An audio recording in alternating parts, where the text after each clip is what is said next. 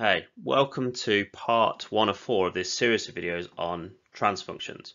What I'm going to show you in this series of videos is how to convert an ordered differential equation.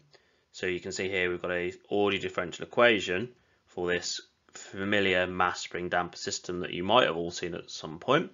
And you probably all come across ordered differential equations at some point in your education, maybe at high school. So in this, what I'm going to do is show you how to go from an ordered differential equation to the use of a transfer function.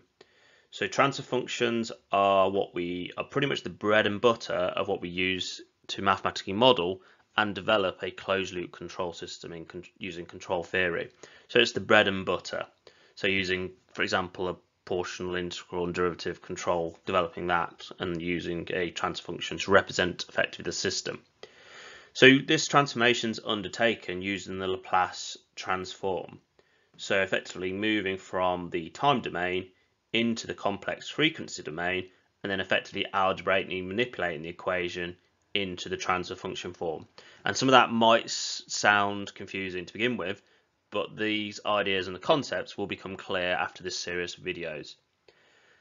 In terms of sometimes when you see some of the ideas and the concepts, they're much more difficult when they first appear than they actually are in actual practice and how to realize and use them. You'll get familiar with them and you'll see that the ideas are not really that difficult and they're quite straightforward, and that's the reason why we use transfer functions. So after this lecture, you should be able to undertake the Laplace transformation of first and second order differential equations, because we can effectively mathematical model components, subcomponents of systems or components of what make up a closed loop control system using a combination of first and second order differential equations. We'll talk more about that. And then rearrange the Laplace equivalent of the ODE into this transfer function form that I've just spoken about. So as I mentioned on the previous slide, the starting point is the use of an ordinary differential equation, also known as an ODE. So what I've got here is 4 examples of linear time invariant ODE models of components. So I've got a low pass filter here, or an RC circuit, so electrical circuit. I've got here a water tank, here a quarter vehicle suspension model of a vehicle, and here a DC motor, so direct current motor. So as I said previously, we're going to be looking at first and second order differential equations in this series of videos. So the highest order on this RC circuit is first order, the water tank is first order, this mass spring damper system here that you've probably all seen before is second order because the highest power here is 2.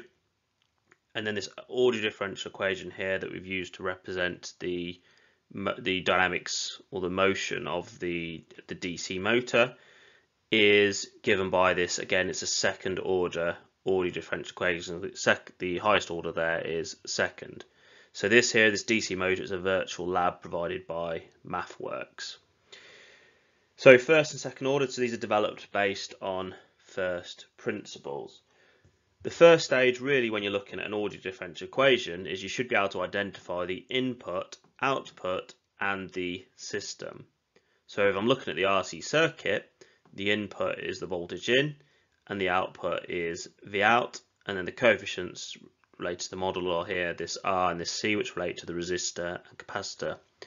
The water tank, the input is this flow in here, so flow in, and the output here is the height of the tank, so H of T here, so the height, okay, it's not flow out.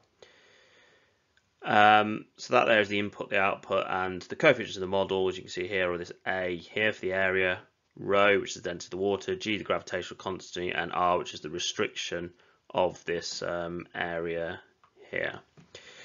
The mass spring damper, so the system is the mass, the spring and the damper. The input is this here, is F of T, so it's the force, and the output here is the displacement.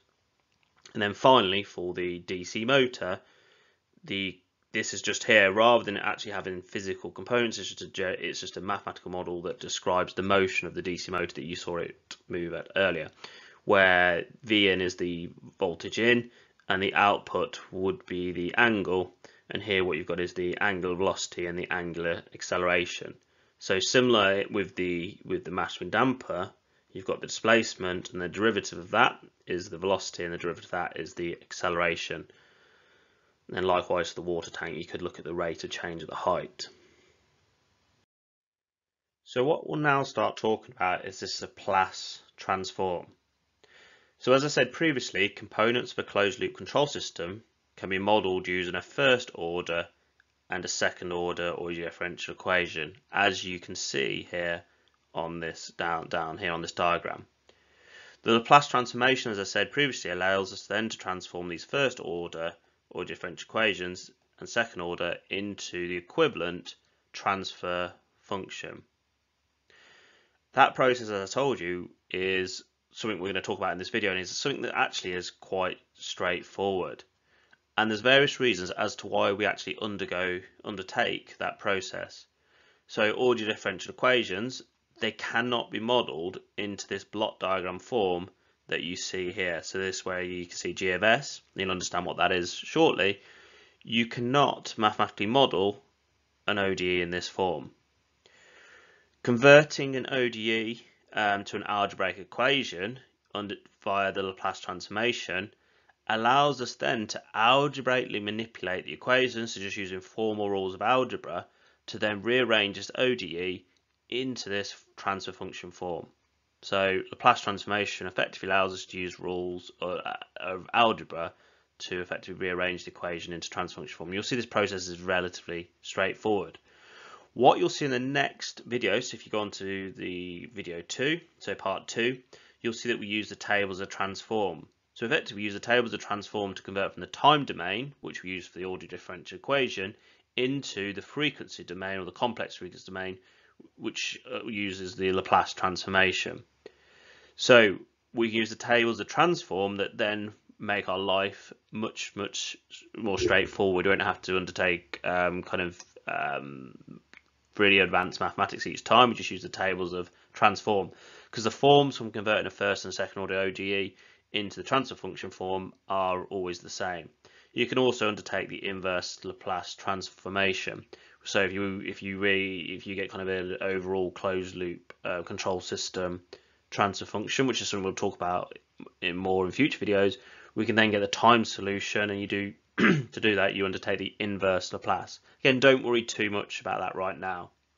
There's also further things that a transfer function will inform us, and it's things such as what the transient and the steady state components of a system or a closed loop control system are effectively going to do. We can easily determine these without really undertaking any advanced calculations, which are not so easily done in the time domain. But in the frequency domain transfer function, we can quite easily determine what the final value of the system is going to be, i.e. the value of the system when it's in steady state, and also components of when it's in transient, i.e. it's oscillating, if it's, say for example, a mass spring damper. So there's various benefits, and you'll see these used in the next 3 videos, and also in the following videos that follow this series of videos on transfer functions.